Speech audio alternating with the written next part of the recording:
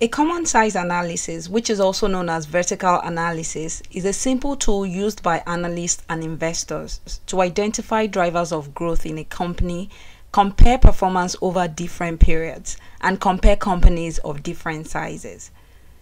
Each line item in the financial statement is expressed as a percentage of a base item, and it can be performed on the income statement, balance sheet, and sometimes the cash flow statement. In this tutorial, I'll focus on the income statement and balance sheet. Each line item in the income statement is expressed as a percentage of total revenue, and each line item in the balance sheet is expressed as a percentage of total assets. Now let's prepare a common size income statement and balance sheet for Johnson & Johnson, and afterwards we'll compare its income statement to one of its competitors, Pfizer. If this sounds interesting, keep watching.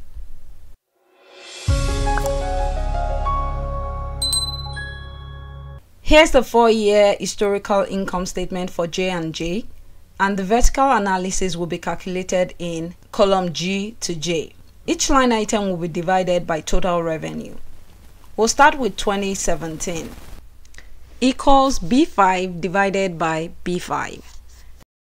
Since the base is total revenue, you have to lock row 5, so the formula can be copied to other cells. I'll press F4 twice to lock the row. The first one will lock the row and column reference, and when I press again, it locks the row. Enter. Now we can copy and paste the formula to the remaining cells. I'll paste as formulas to retain the cell format. So Ctrl+C to copy, select the range. Now that they are all selected, you can right click and paste as formulas, or press Alt-E-S-F. OK. I'll delete this because it's referring to empty cells. There you go. At a glance, we can see the trend in margins. Management can use this to identify items that are outside the set benchmark and take appropriate actions. I understand J&J strives to maintain its profit margins through cost reduction programs and productivity improvement. Let's take a look at the balance sheet. All the line items will be divided by total assets. We'll start with current assets, so equals B6 divided by B17. Remember, you have to lock row 17.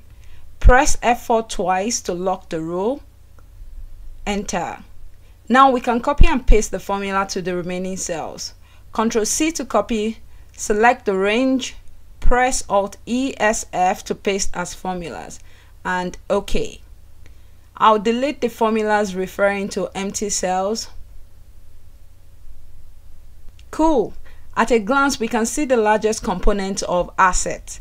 You can see how current assets, current liabilities, and other line items as a percentage of total assets compare with previous periods. Take a look at cash. Ordinarily, you would say that cash declined over the period. However, it will be more insightful to add short-term investments because it appears there was a reallocation of cash to short-term investments.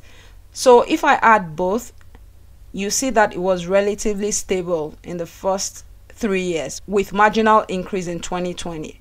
Now let's see how J&J compares with Pfizer using the common size income statement. The income statement of Pfizer is on a separate tab in this workbook, and I already prepared the common size income statement. On another tab, I have the income statement of both companies side by side. These companies are different in size. Pfizer's total revenue is about 50% of J&J's revenue, so comparing both companies in absolute terms will be difficult. However, a common size analysis will make it easier to compare them.